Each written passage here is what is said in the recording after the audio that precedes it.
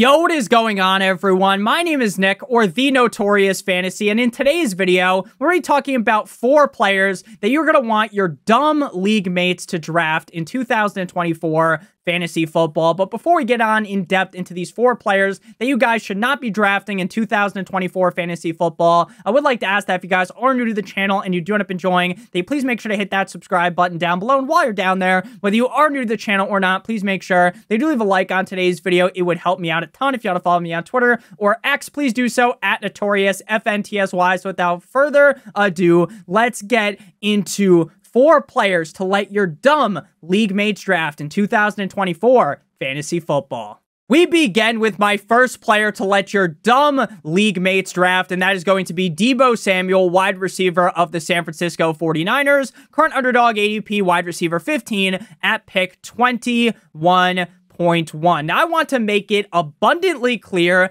that I do not believe that Deebo Samuel is a bad player. I think that Deebo Samuel is a very solid NFL wide receiver. He is a great athlete out in space. He can make guys miss. This is a guy that a couple of years ago we're talking about as this Swiss Army knife. He can run the rock. He can catch the rock. And he was, in 2021, looking to potentially stake his spot as one of the best wide receivers in the National Football League. And it really looked like after that 2021 season that Deebo Samuel was going to be on top of the mountain Kilimanjaro as one of the upper echelon wide receivers in the NFL. Now, ever since 2021, he hasn't magically fallen off the edge of the earth in terms of his ability. He hasn't gotten any worse.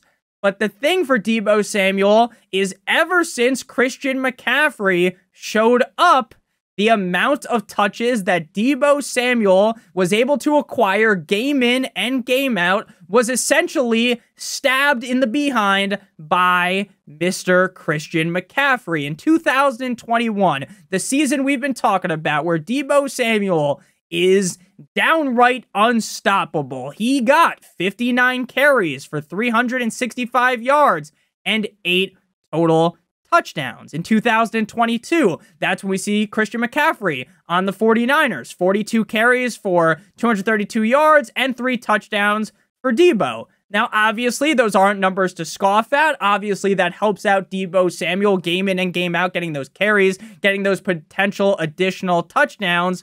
But there is a stark difference between 8 touchdowns rushing and 3 touchdowns rushing, while also dipping in carries. And then in 2023, we see a further dip in terms of carries. 37 carries for 225 yards and 5 touchdowns.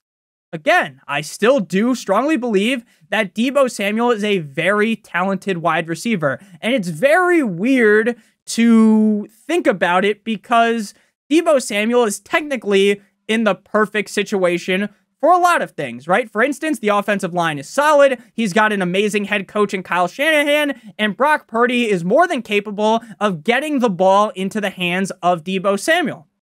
The problem is that Christian McCaffrey is one of the best running backs all around, right? He is great at catching the ball as well as rushing the ball, and that hurts Deebo Samuel. It not only takes away carries, but it also takes away targets. They also have a wide receiver, you might have heard of him, Brandon Ayuk, who I think is a better all-around wide receiver than Deebo Samuel. And they also have a tight end who is known for laying down some pancakes like he works at Denny's or IHOP in George Kittle. But that's a guy that any given game could drop his nuts in the mouth of the defense and get 100+ yards and 2+ touchdowns, right?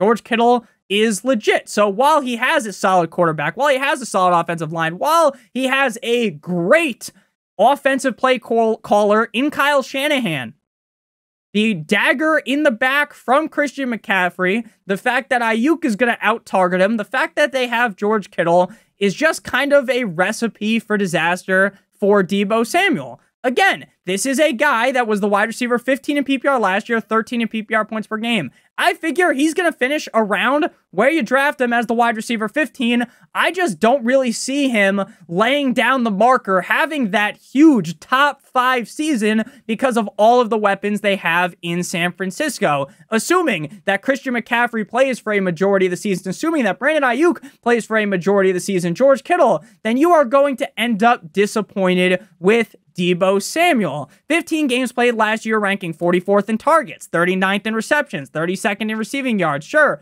4th in total touchdowns with 12. He has 37 rushes for 225 yards. And again, he's a very solid player. 8th in terms of target separation, 10th in yards per target, 27th in yards per reception, 7th in true catch rate. But if you look at the numbers last season, Deebo Samuel is incredibly hot or cold. And when you're drafting him inside of the second round, I want a little bit more consistency out of that player. Simple as that. One of Deebo's biggest games last season came in week 3 up against the Giants. You want to know who wasn't playing in week 3? Brandon Ayuk. So he starts off the season with 11 points, then 22, 25, then 0.6, then 11, 11 again, 15, 9, 22, 35, 34, 21, 9, 18, 5. Deebo Samuel has incredible upside game in and game out, but when McCaffrey, Ayuk, Kittle, all these guys around him are healthy, it severely damages his upside of being that top 5 guy. And when I draft a wide receiver inside of the top 18, I want to paint myself Picasso style, Bob Ross style, a legitimate story about how they could become the top 5 wide receiver, right? That league-winning wide receiver. And Deebo Samuel's story involves multiple injuries to his teammates for him to really dominate. So Deebo Samuel, while I do like the player in this situation, I am staying away. At number 2, we got DeVonta Smith of the Philadelphia Eagles, underdog ADP wide receiver 19 at pick 27.9. Last year was the wide receiver 19 in PPR and 21 in PPR points per game, tied with his former Alabama teammate, Jalen Waddle. 16 games last year for DeVonta Smith, 112 targets, 7 per game, ranking 23rd, 81 receptions, 5.1 per game, 16th, 1,066 receiving yards, 66.6 per game, getting a little bit spooky there, 20th at wide receiver, and 7 total touchdowns, 18th.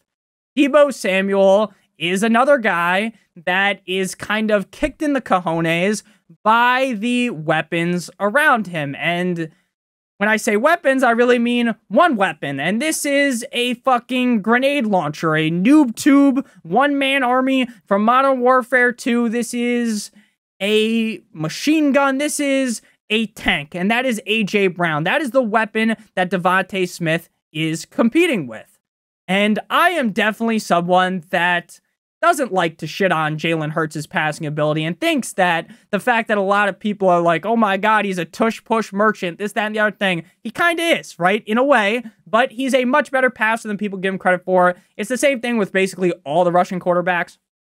Like, oh my God, Lamar Jackson can't throw the ball, or Kyler Murray can't throw the ball, right? They all kind of just get this stupid narrative around them because they're great at running the ball. So I don't really think Jalen Hurts plays much of a factor in what could be the downfall of DeVonta Smith. I just think it's the fact that we know A.J. Brown is going to command a shit ton of targets game in and game out. And when you are not very efficient like DeVonta Smith, if you're not seeing that colossal workload, you're going to end up sleeping with the fishes like Luca Brasi, okay? 67th in route win rate, 44.9% of the time he's winning his route. 45th in target separation, which is surprisingly low for someone that is as fast as the Slim Reaper. 19th in yards per target, 44th in yards per reception. Just like Deebo Samuel, this is not meant to be a hit piece on DeVonta Smith. I think DeVonta Smith is a talented player. I think if you take A.J. Brown out of this equation, shoot him on a cannon or inside of a cannon back to Tennessee or to some other fucking team, then guess what? We are basically chortling the balls of DeVonta Smith. because he's the wide receiver 1 on the fucking Eagles, and he's going to get a lot of targets.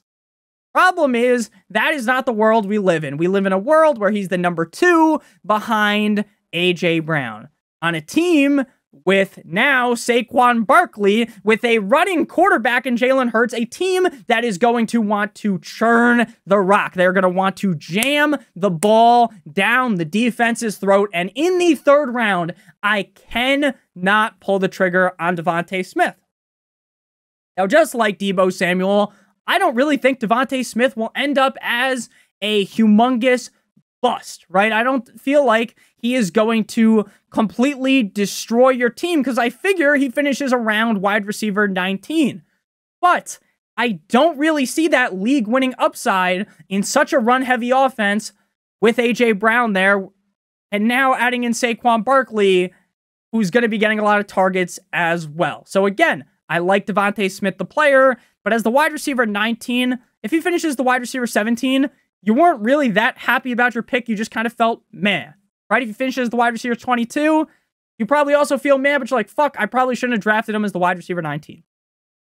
Again, I like DeVonta Smith, but in this situation in Philadelphia, I will be staying away this season. At number 3, we got Xavier Worthy, wide receiver of the Kansas City Chiefs, underdog ADP, wide receiver 35 at pick 61.4. Now, this dude runs at fucking the speed of light, at warp speed, Mach speed, whatever happens when they're in the, what is that ship called?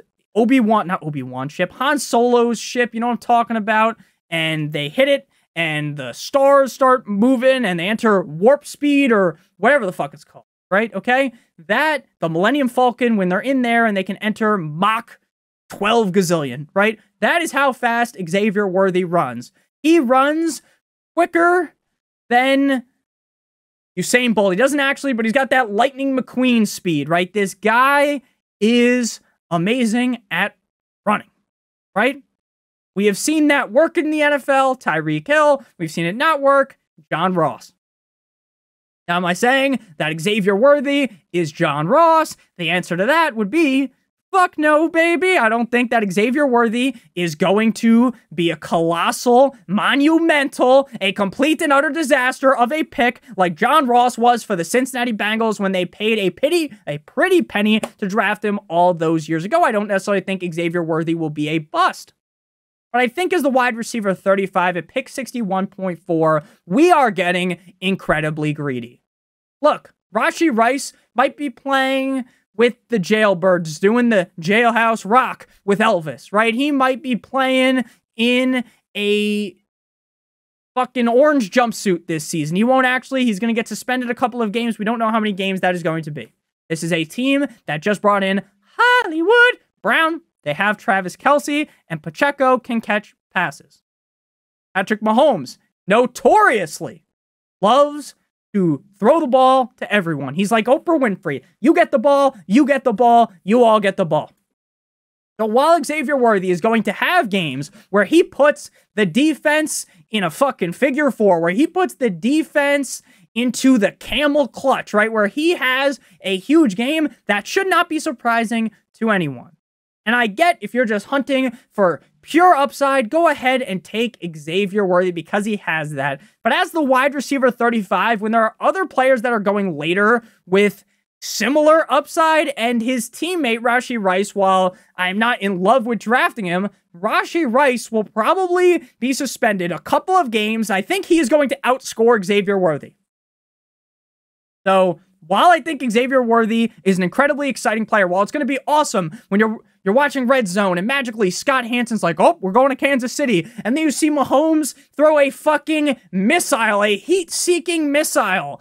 And it's 45 yards down the field. There's no one around Xavier Worthy. Touchdown. Fucking hold my dick. Fucking Marshawn Lynch style. It's going to be cool. It's going to be fun. But is it worth wide receiver 35 at pick 61.4? I don't think so. Again, he's incredibly fast. 100th percentile 40-yard dash, 4.21. 77 speed score, 96 burst score, 91st catch radius. He is faster than O.J. Simpson running away from the cops. Okay? he's going to be fun to watch. But at pick 61.4, wide receiver 35, come on, man. Last year at Texas, 20 years old, 14 games played, 75 receptions, 121 targets, 1,014 yards. 5 total touchdowns, 13.5 yards per reception. Again, this is a solid player on a great offense. But Mahomes loves to spread out the wealth. He loves to throw the ball to everyone. And Rashee Rice, while he's going to get suspended, what happens if it's just 3 games? Xavier Worthy going to have such good 3 games that it's worth it for the rest of the season? I don't really think so. In best ball, sure, I get it because of the upside. But in redraft, I don't really want to be going near Xavier Worthy. Speaking of best ball, if you guys want to be doing some best ball drafts, make sure you guys check out Underdog Fantasy. Link in the video description. On your screen right now, you guys can claim your special pick plus up to $250 if you are a first-time depositor using promo code Notorious or clicking on the link in the video description. If you have a gambling problem, please make sure that you call 1-800-GAMBLER. So now we will move to the 4th player to let your dumb league mates draft, and that is going to be David Njoku. Now, David Njoku was a league winner last season. David Njoku emerged from kind of a shit show Browns situation last year. He emerged from the flames, literally. He literally burned his face, came out, and balled. A lot of respect for David Njoku. I like David Njoku. But let's make one thing clear. As the tight end 10 off the board at pick 100, if we look at last season, on paper, right, you don't put anything into context. If you're just looking at the stats, you will trick yourself into David Njoku because he's the tight end 6 last year in PPR, 7 in PPR points per game. Coming off the board is the tight end 10, right? 16 games played, 123 targets. It's as easy as 1, 2, 3, A, B, C, 7.6 per game, 3rd at tight end. He's 5th in receptions, 6th in receiving yards, and 2nd in total touchdowns. Like, holy shit. Holy cannoli. David Njoku, tight end 10? Sign me up, right?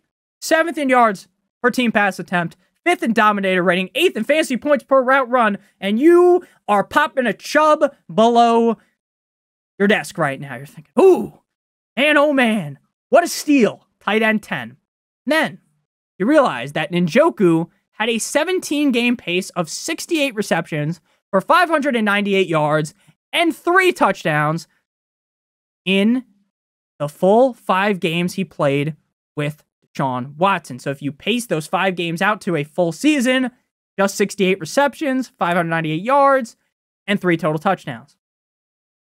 Now, do I think that Deshaun Watson is completely washed? No. Do I think that Deshaun Watson is terrible?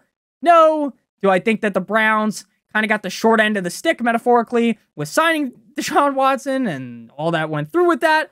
Probably. I think Deshaun Watson's going to be fine this year. But as the tight end 10, and when his pace made him finish well outside of the top 12 at tight end with Deshaun Watson under center, and I know 5 games is not the biggest sample size, but it's also not the smallest. It's not like he just played 1 game with Deshaun Watson, shit the bed, and you can just brush it under, you know, just brush it away, blow it away. You can't do that. Again, I like David Njoku, but his numbers spiked with Cool Joe Flacco under center. He ripped off 2 25-plus PPR point performances, 5 15-plus point performance games with Cool Joe Flacco. None of that was seen. None of that was even remotely close to happening with Deshaun Watson. So again, in the situation with Deshaun Watson, now with Jerry Jeudy there, adding some more weaponry to this arsenal, let your idiot league mates, let your dumb league mates draft David Njoku. Thank you guys all so much for watching. If you end up enjoying, make sure you guys hit that subscribe button like it owes you money. Hit it with the 1-2 Mayweather. Make sure you guys hit that like button as well, whether you are new to the channel or not. It helps me out a ton. Check out one of the videos on your screen if you haven't seen them already. And again, shout out to our sponsor of today's video, the main sponsor of the channel, Underdog Fantasy. Link in the video description. Promo code Notorious. I love you guys all so much. Hope you have a great rest of your guys' day. Check out one of the videos on your screen if you haven't seen them already. Don't remember if I said that. I did. Sorry. Love you guys. Have a great one. We'll be back tomorrow with another banger of video. As always, have a great one. Good boy.